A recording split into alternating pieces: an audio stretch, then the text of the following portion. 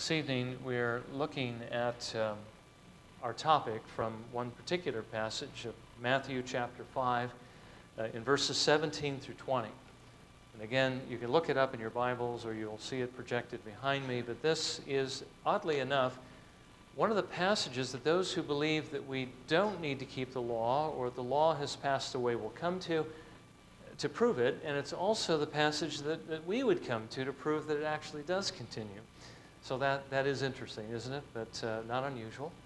Considering how sin does affect our minds, we shouldn't be surprised that people coming to it would come away with two opposite conclusions. Not the only place in the Bible where that occurs, but it is.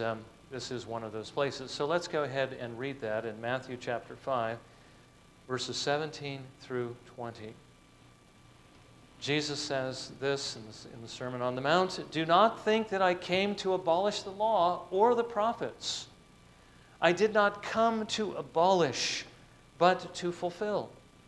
For truly I say to you, until heaven and earth pass away, not the smallest letter or stroke shall pass from the law until all is accomplished. Whoever then annuls one of the least of these commandments and teaches others to do the same shall be called least in the kingdom of heaven. But whoever keeps and teaches them, he shall be called great in the kingdom of heaven. For I say to you that unless your righteousness surpasses that of the scribes and Pharisees, you will not enter the kingdom of heaven." May the Lord bless His word to our hearing again this evening. Now, as already mentioned, our passage this evening comes from the Sermon on the Mount. Jesus here is speaking to His disciples, and not only to His disciples, but all the Jews who had gathered to hear Him.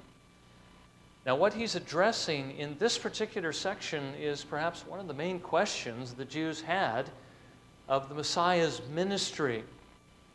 What did Jesus actually come to do? Especially with regard to the law and the prophets. Now, remember what the law and the prophets are. It's referring to the entire Old Testament, the Old Testament scriptures. Has Jesus come to do away with these things? Has He come to abolish these things? Was He coming to change the standard of righteousness and basically to put something new in its place? Well, interestingly, and contrary to what many people believe, the answer to that question really is no. Jesus says emphatically He hasn't come to abolish it. He has come rather to fulfill it. He says everything in it everything written is going to stand until heaven and earth pass away. Not the smallest letter or stroke is going to pass away from the law until all is accomplished. Now, I think here's one of the issues that comes up. Until everything has come to pass, everything that is in the Old Testament scriptures. Jesus has come to fulfill the righteousness of it, but everything that's written in it must come to pass. So Jesus goes on to say that those who then keep these commandments, even the least of them, and teaches all of these commandments in His kingdom. Now, it's not talking about, just that present state before His death and so forth, but in His kingdom. That's where we are now. The kingdom that He was bringing is the kingdom that we are a part of now. The one who in this kingdom keeps and teaches these commandments, he shall be called great. But those who don't keep them, He says, even the very least of them, and teaches others to do the same, will be called least. Now we know that Jesus goes on from here to correct all the misunderstandings that had accrued by the teachings of the Pharisees, because they had changed the meaning of the law to make it accommodate their lifestyle. Jesus goes on to lift the law back up to its original standard, to its original state of purity. And then He concludes with this rather sobering statement in our text. He says, if your life doesn't demonstrate any more of a commitment to the Lord and to His holiness than that of the scribes and Pharisees, He says, you will not enter the kingdom of heaven at all. And what He means by that, of course, is you will not enter into heaven if your life does not reflect holiness. Pursue peace with all men, the author to the Hebrews says, and that righteousness without which no one will see God. Now, from this passage, I want us to consider three things this evening, and it's a rather large topic, but I don't think it's going to take a great deal of time to see it. Three things. Why many churches today believe the Ten Commandments are no longer the standard for the believer. We don't have to keep them. Secondly, why we believe, on the contrary, that the Bible teaches that they are still the standard and we do need to keep them. And then finally, what difference does it make what we believe concerning this, as long as we believe the gospel? Isn't that enough? Well, we're going to see that it isn't enough. It is in a certain sense, but it isn't in another sense. So first of all, let's consider why many churches today believe the Ten Commandments no longer are the standard for the believer. Now, certainly there are many arguments that are used against the commandments. Some of them are very specific. Some of them are very broad and sweeping arguments. So let's look at one of the sweeping arguments, that used by the dispensationalists. Now, I'm always using the dispensationalists as my foil, it seems.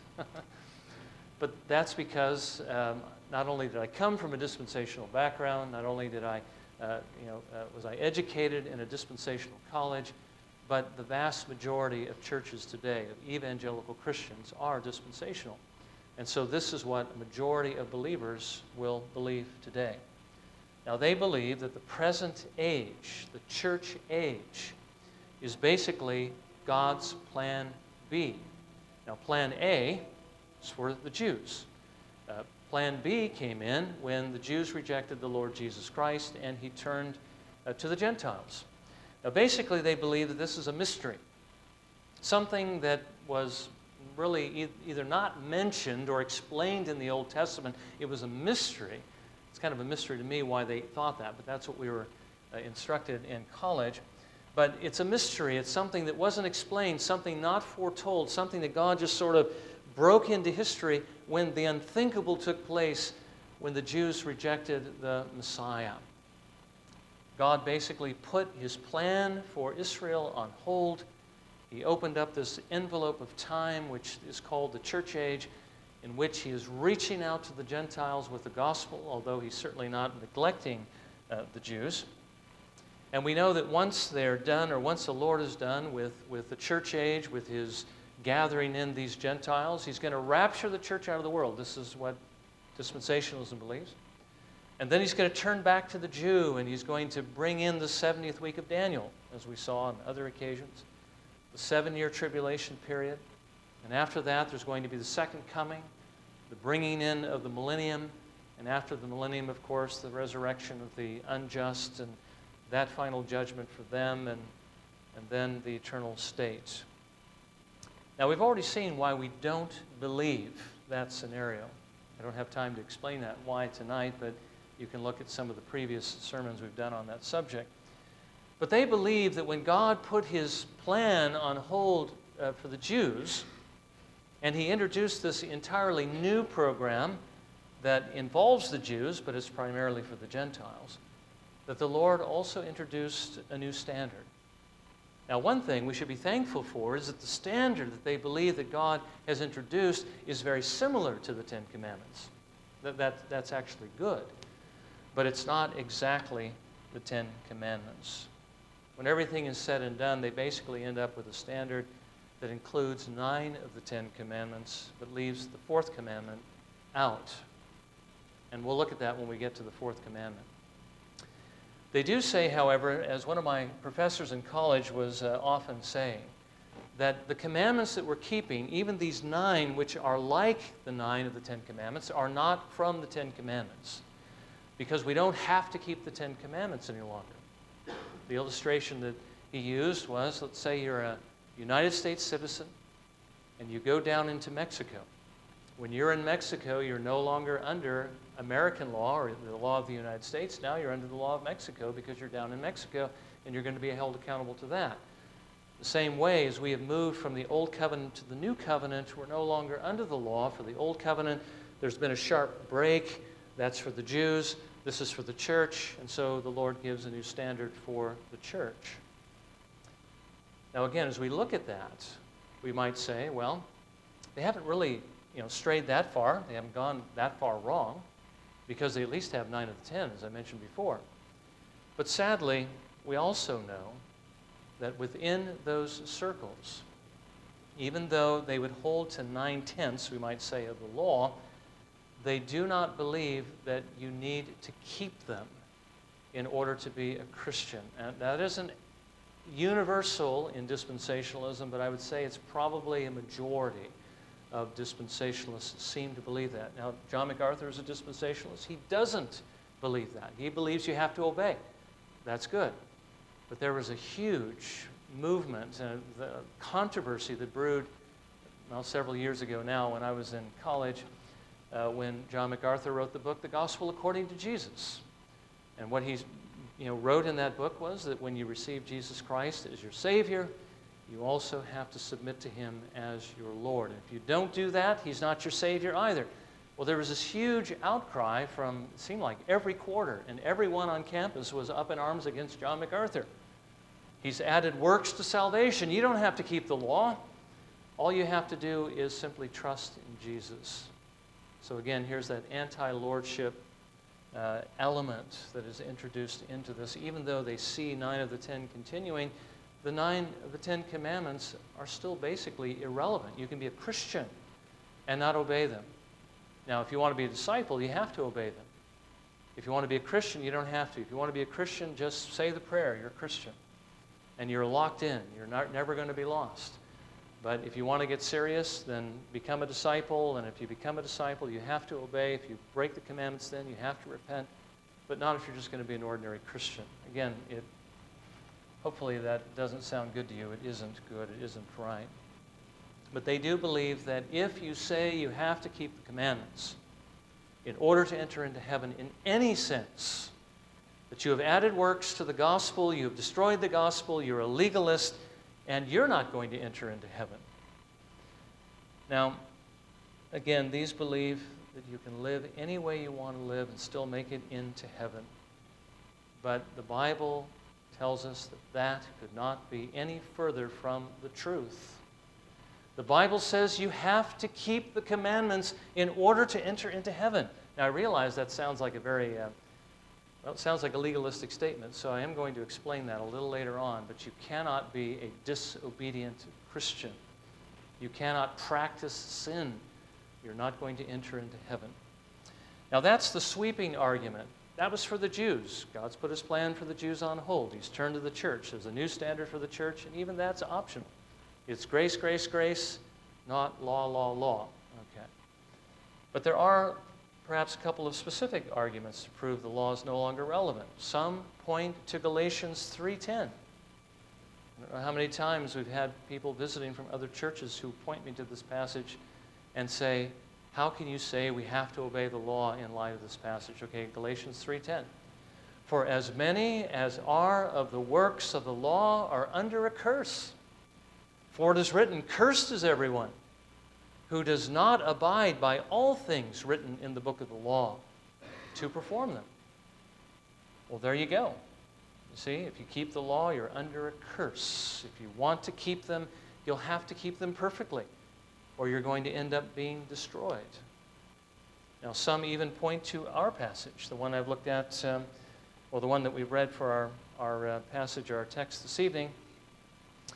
And they believe that Jesus couldn't have said it any more clearly than He did, that the law only stood until it was fulfilled by the Lord Jesus Christ, but once He fulfilled it, it's passed away along with the old covenant.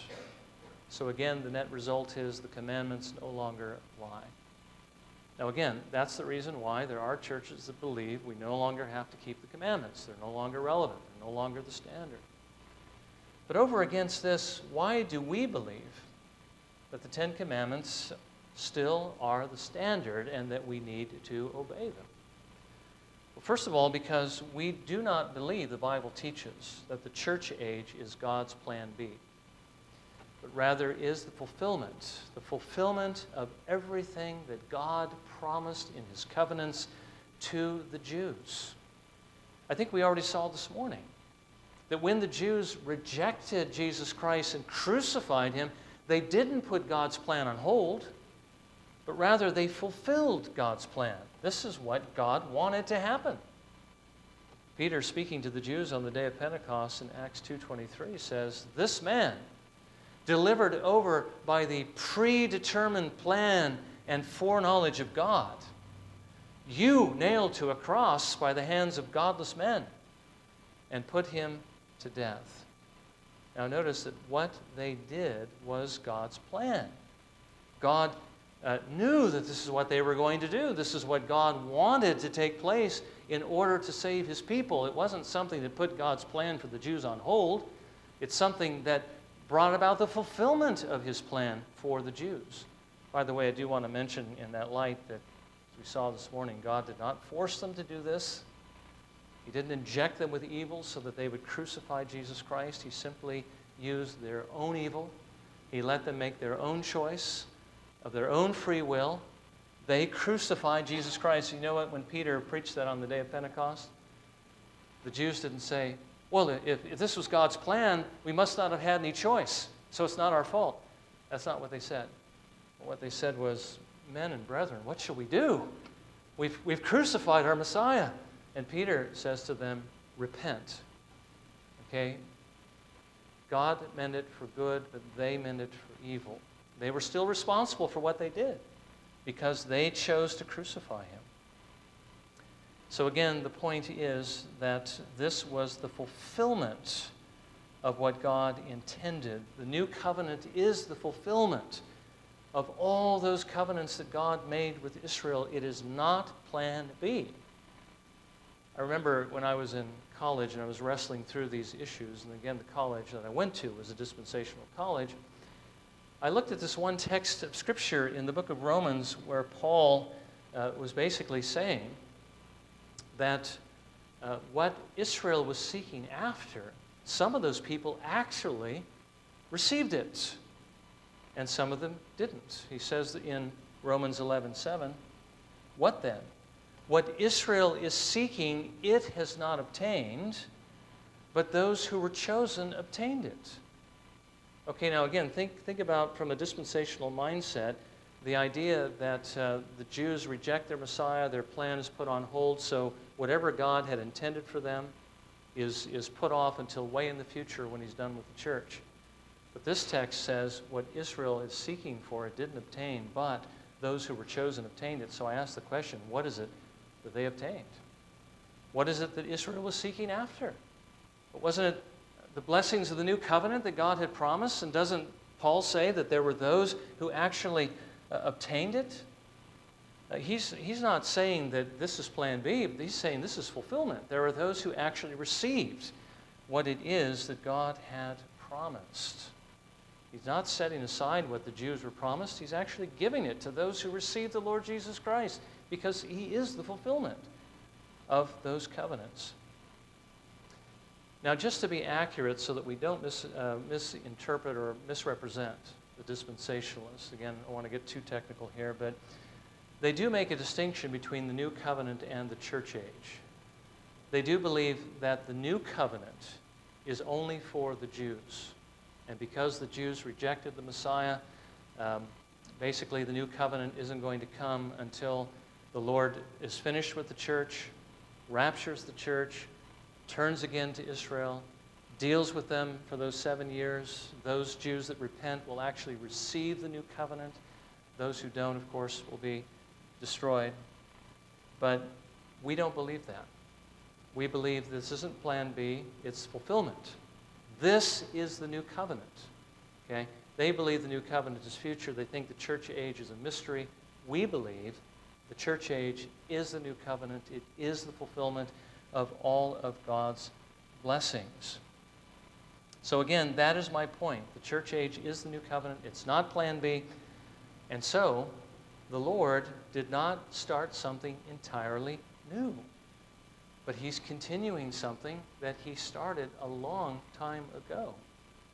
Therefore, the Lord didn't set aside his standard of righteousness because of something new, but rather he is bringing it into the fulfillment of all these covenants. Basically, Jesus says as much in our passage. He didn't come to abolish what God had done before. He didn't come to set aside the law and the prophets. Rather, he came to fulfill them. Now that's an answer to the dispensational objection. This isn't plan B, this is fulfillment. So God hasn't set aside what he intended previously. Now what about what Paul says in Galatians 3:10? If you're the works of the law, you're under a curse. Well, he's not talking there about obedience that comes about through salvation. He's not talking about what we call evangelical obedience, about how, if you are saved by the Lord and he changes your heart, that you will want to keep the commandments to show your love and your thankfulness. That's not what Paul's addressing here. He's basically talking about those who would try to justify themselves by keeping the law. Now again, remember, this is in the book of Galatians, and Paul is addressing the Galatian error, which is the Judaizers coming and telling them that if you're going to be saved, you must be circumcised, you must keep the law of Moses, otherwise you're going to be lost. Now Paul says if you receive circumcision on that basis, receive circumcision to save yourself, if you obey the law of Moses to save yourself, then you have fallen from grace. You've basically been severed from Christ. You're no longer trusting Jesus Christ alone for your salvation. Now you're looking to your own righteousness based upon your own obedience. That is what Paul is condemning in this passage. Those who are of the works of the law are under a curse. Those who are trying to save themselves through their obedience, they are under the curse of the law or the covenant of works. Basically, they're still under the broken covenant of works. They're going to end up being condemned. You cannot save yourself by law keeping. And if you try to do that apart from Christ, you're going to perish, because all you can do is sin. You need Jesus Christ. Now, what about what Jesus says in our passage? I mean, hasn't he fulfilled the law of God, and doesn't that make it irrelevant for us today? Well, you need to realize that Jesus is saying in no uncertain terms that is exactly what he doesn't mean here. He says he didn't come to abolish the law of God. That's not why he came. He says everything in it will stand as long as heaven and earth stand, until everything that is written in it is accomplished, or basically until it has all come to pass. He says, if you think that even the least commandment has passed away, and you live as though it has, and you teach others as though it has, Jesus says you'll be called least in the kingdom of heaven. Does it sound to you like he's saying the law has passed away? But if you keep them and you teach them, all of them, he says you will be called great. And again, Jesus goes on to talk about the commandments in the Sermon on the Mount. You've heard it said, but I say to you. And he lifts the commandments back up to their pristine state, to their purity, removing all the errors that the Pharisees and the scribes had attached to them. And don't forget, at the end of Matthew's gospel, Jesus sends his disciples into the world to make disciples and to teach them everything that he had commanded them to do. Now, Jesus here is basically, he's telling them they need to observe the commandments. And so he says, teach the disciples you make to do the same thing. You need to keep the commandments. Now, it doesn't sound to me as though Jesus was teaching the end of the commandments, but rather he's teaching their continuance. And by the way, we need to see that Jesus is not teaching just the continuance. Well, in a certain sense he is, in a certain sense he isn't. Of only the Ten Commandments, that's not what he really has in mind here, but he's talking about the law and the prophets. The Old Testament scriptures, they actually contain quite a bit. He says everything in the law and the prophets, every commandment, even the least of them, continue in some sense. Now, I ask myself the question because, especially when I was in dispensational circles, you can't avoid the fact when you look in the New Testament you're reading. You see all these quotations from the Old Testament. You see the apostles quoting the Old Testament with absolute authority and applying it to the church. And you ask yourself the question, if the Old Testament is irrelevant, as dispensationalism believes, then why are the apostles quoting it with authority? Well, that's a good question, isn't it? Could it be because the law and the prophets are still relevant, as our Lord Jesus is telling us here? Could this be why Paul tells Timothy in 2 Timothy 3:16 that all Scripture is inspired by God and profitable for doctrine or for teaching, for reproof, for correction, for instruction in righteousness. When Paul wrote that, what was he talking about? He was talking about the law and the prophets. He was talking about the Old Testament scriptures, because when he wrote that to Timothy, a great deal of the New Testament had not yet been written, though I believe he included what was written at that point. But certainly not exclusively. All Scripture is inspired by God, and it is profitable.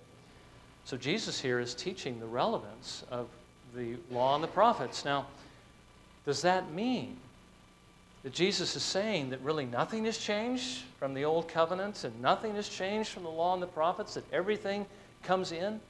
This is one of the biggest questions that we have to face in the New Testament church. Now, I don't think that Jesus is saying nothing has changed, because Jesus certainly has fulfilled certain things, and certain things have changed. For instance, we don't bring animal sacrifices to worship anymore, and yet the principle that there must be a sacrifice for us to approach God is still in force, isn't it? But the sacrifice by which we come to the Lord is the one that all the animal sacrifices were pointing to, and that is the Lord Jesus Christ. We bring that sacrifice, and we come in that name to worship the Lord, and we are received. The Lord has fulfilled the ceremonial system. It was pointing to Him, and now we look to Him as our high priest, and we look to His sacrifice to come to the Lord. But I want you to notice the principle of sacrifice and of mediator still holds. It's just changed into the hands of Christ, because that's what it was pointing to. Now, you also don't have to keep the civil laws that God gave to Israel, those particular laws that He gave them to regulate their society, because many of those apply to the specific situation that they were living in. Again, the classic example, do you have to put a fence around your roof so that nobody falls off your roof? Well, no, you don't have to do that, because we don't use our roofs the way they did. However, we do have to keep the moral principle that is behind those laws. The Lord gave that commandment to protect life. We still need to protect life. If we have, a pool in our backyard, we need to protect little kids from falling into it. If there's a pit in our backyard, we need to put a fence around it so nobody falls into it and dies. There's a principle that's involved there, and that principle continues. That's what Jesus is talking about here. This is what Westminster Assembly called the general equity of the law. That is still in force. So I believe what Jesus is saying here is that the morals, the moral principles, the ethics, the justice that is contained in the law and the prophets have not changed, because they can't change, because they are the very definition of righteousness. That's what Jesus Christ came to fulfill, the law and the prophets. He was the one who satisfied every single law in the law and the prophets, even the least of them, so that God the Father would be able to show you and me His grace. Jesus fulfilled the law so that He could give you a perfect righteousness if you're trusting in Jesus Christ. But don't forget that when Jesus Christ fulfilled that law, He also did it as an example to you and to me, that we are to do exactly the same thing. We are to follow His example. He obeyed the law. That's what we are to do. So have the Ten Commandments been set aside? I don't think so. Now let me just give you one further argument, and I think this is, again, absolutely conclusive. What the author to the Hebrews points out in Hebrews chapter 8, verses 8 through 12. Now, I don't want to read that. I hope you're familiar enough with it. But basically, the author to the Hebrews points out what he considers to be the only difference between the Old Covenant and the New Covenant. And it's basically this, that in the Old Covenant, the law was written on tables of stone. And in the New Covenant, the law is written on the fleshly tablets of the heart. Now, while they were written only on stone, it didn't give the people who read the law the power to do the law, to keep it. And that's why the Lord says in verse 9, "For they did not continue in my covenant, and I did not care for them." That's the reason why the Lord set that covenant aside. But then, how did he fix the problem? Well, in the new covenant, he takes the law and he writes it upon our hearts. He gives us a love for the commandments so that we will keep them from our hearts. Now we ask the question, what is the law that the author to the Hebrews, and he's really just quoting Jeremiah 31 and the promise of the new covenant. What is the law that is actually written on our hearts? Well, it's the same law that was written on the tablets of stone, the ones they didn't keep. And the reason why God put them away is because they didn't keep it. He's talking about Israel. He's talking about his judgment on Israel because they would not obey him. The law they would not obey, God writes on the tablets of the hearts of his people by his Holy Spirit so that they will keep it, so that God won't put us away and cast us away and won't care for us. This is the whole point of redemption. The whole point of why the Lord sent his Son into the world to redeem us is so that we would keep these commandments. In the new covenant, God actually gives you the power to keep those commandments. He turns you from darkness to light, from unrighteousness to righteousness. So are the commandments relevant for us today? Are they still the standard? These are the very things that God writes on your heart. These very principles. He gives you a love for that standard and not for a different standard. It is the same standard as the commandments written on stone because God's moral principles never change. They are always the same.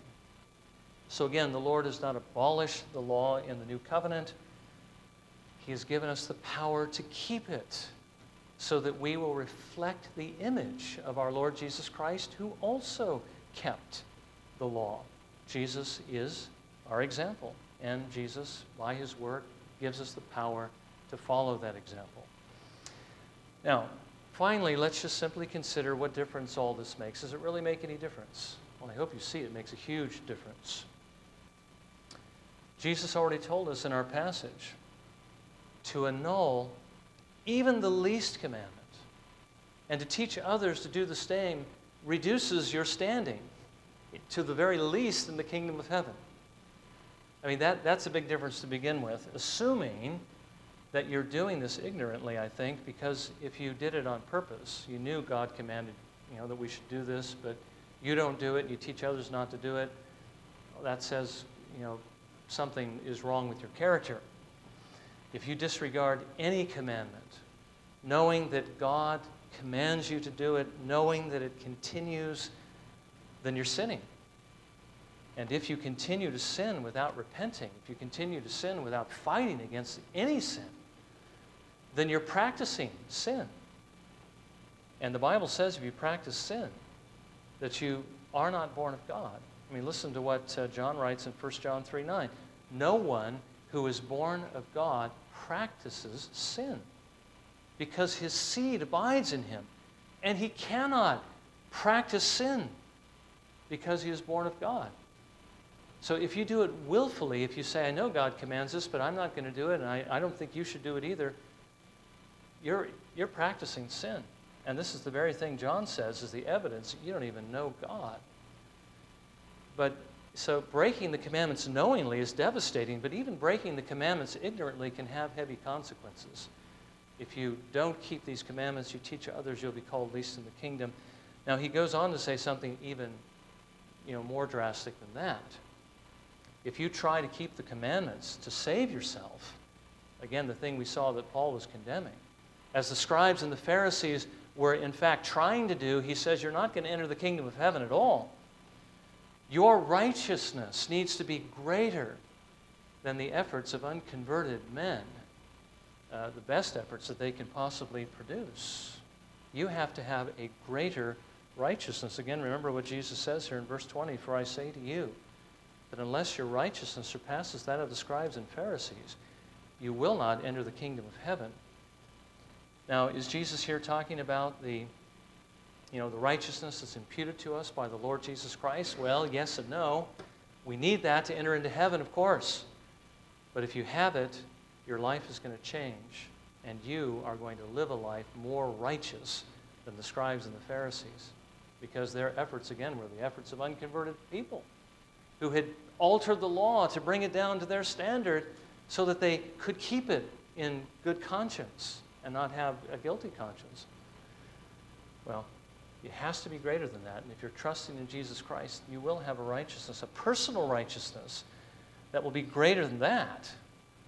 Now again, realize that Jesus is not telling us here that you have to keep the law to be saved in the sense of earning your salvation, but he is saying that you must keep them as the evidence of a godly life.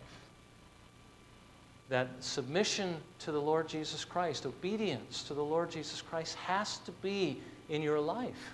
If you are a true believer, if you're going, as John MacArthur put it, if you're going to receive Jesus as Savior, you must also receive him as Lord.